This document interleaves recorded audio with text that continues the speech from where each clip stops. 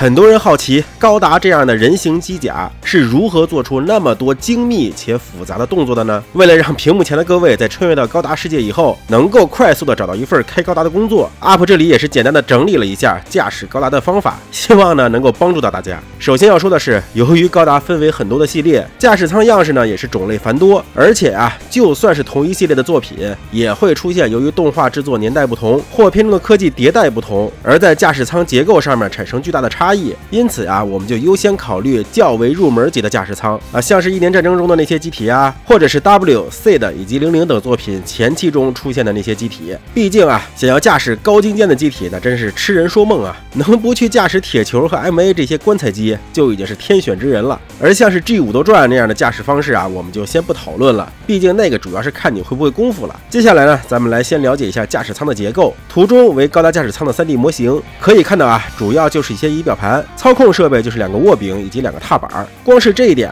就已经很反直觉了。给大家看看战斗机的驾驶舱，大概是这样的。仪表盘数量更多，且按钮也非常的多，还有不少呢是已经功能集成度较高的旋钮。就这还只是驾驶在空中飞行的铁坨子而已，并没有那么多关节什么的。因此这个高达驾驶舱模型肯定是有很多内容没有花进去。我们可以看看08MS 小队中的铁球，就算只有2个机械臂，也是需要一定量的按钮来控制的。高达就更不用说了，光是开几个副监视器就需要这么多按钮。可能有的人说了，那会儿动画制作者受年代所限制，现在的战斗机都用上触摸屏了，高达也应该如此。然而事实上呢，就算是现代触摸屏辅助操控的战斗机，在驾驶员之间的口碑都不是太好，因为少了旋钮那样的物理反馈，有时候并不能对操作有直观的认知。加上机械领域的一个真理，越复杂的程序 bug 就会越多，在操控机械这方面，反而是越古朴的机械传动会越可靠。因此我们暂且推断，高达的驾驶就是靠那2个操纵杆以及踏板结合若干按钮旋钮来进行的。触摸屏呢，可能是更接近拮钢队长那样，在选取复杂项目时才会采取的辅助操作。那么如何才能通过如此少的按钮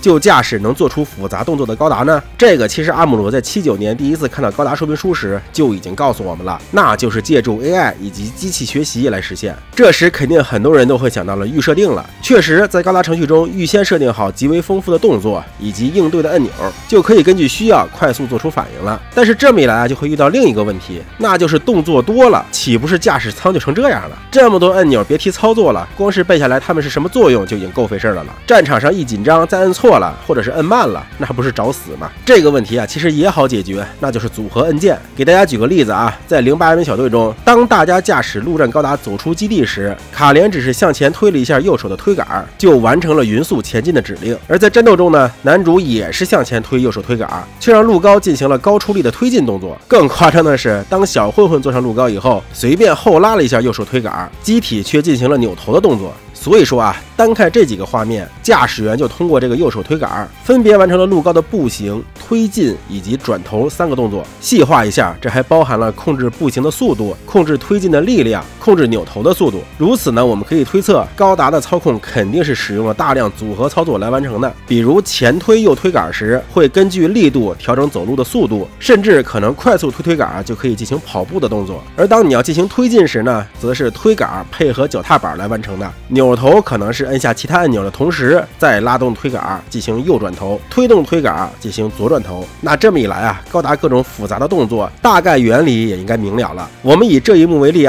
陆高先是跑步顶顿向前，那就是猛推右推杆，摁住举顿按钮之后，通过左推杆控制盾牌的位置，近身后放下盾牌，复位左右推杆，再踩下脚踏板，同时呢再次猛推右推杆进行紧急上推，落地后按下光束军刀使用按钮，并用左推杆掌控砍出的时机和角度，同时呢猛推右推杆向前跑动，最后靠左推杆以及些许的辅助按钮完成挥砍以及突刺的动作。松开推杆，扔掉光束军刀，这就是山大寺军曹的一套民工链了。你学会了吗？当然了，这里还有不少细枝末节的问题，例如推杆貌似只是单轴的，那么如何控制光束军刀挥砍的角度以及盾牌的摆放位置呢？这个有可能是推杆也有纵轴的可控角度，即手柄的上下摆动，以及在预设动作中只需要些许的微操就能够达到自己想要的效果吧。另外还有一个问题，那就是很多秀翻天的操作，比如用手轻轻握住人类，甚至是2个高达十指相扣，这都是咋做出来的？这个要解释的话，就涉及 AI 控制了。比如说，当你下达抓住指令时 ，AI 会自动识别周围有啥能抓的东西，然后替你选择合适的抓握点以及力度。当目标是人时，只要你不是过分的推杆，就会使用合适的力量轻轻握住。而如果当你把目标设为另一台机体，